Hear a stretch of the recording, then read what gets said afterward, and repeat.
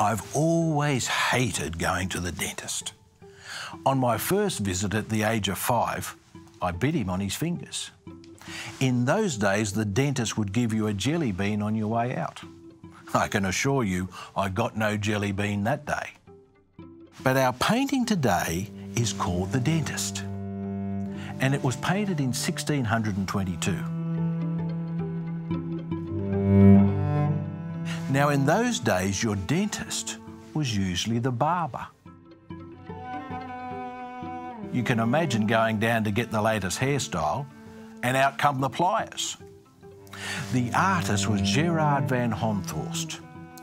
We can see the light shining brightly into the mouth as the dentist carefully extracts one of his teeth. What I find interesting is the number of paintings on this subject. Here's a man holding onto his rosary beads to help him through the trauma. Here's another. This painting was also by Honthorst, and it's in the Louvre. Then we have this Caravaggio. The woman on the side looks like she's already lost all her teeth.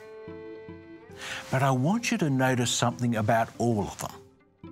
Firstly, the dentist seems to enjoy pulling out those teeth. He has this smile or even a smirk on his face. Secondly, this is quite a social event. Forget going down to the movies. We've got something much more entertaining, a tooth extraction. But there's one thing for sure. The man getting his tooth out, he's in big pain. There's no anaesthetic in those days. And someone had to hold him into his chair so he doesn't jump out. So what's the point of this painting? Sometimes we need to go through short-term pain to be relieved of that pain.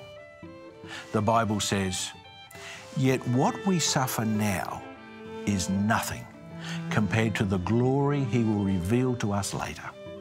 In other words, bad short-term for good long-term. I don't know what sort of pain you may be going through right now, but I've found in life, God brings good out of bad. And the pain we suffer now is nothing compared with the glory we'll experience when we get to heaven.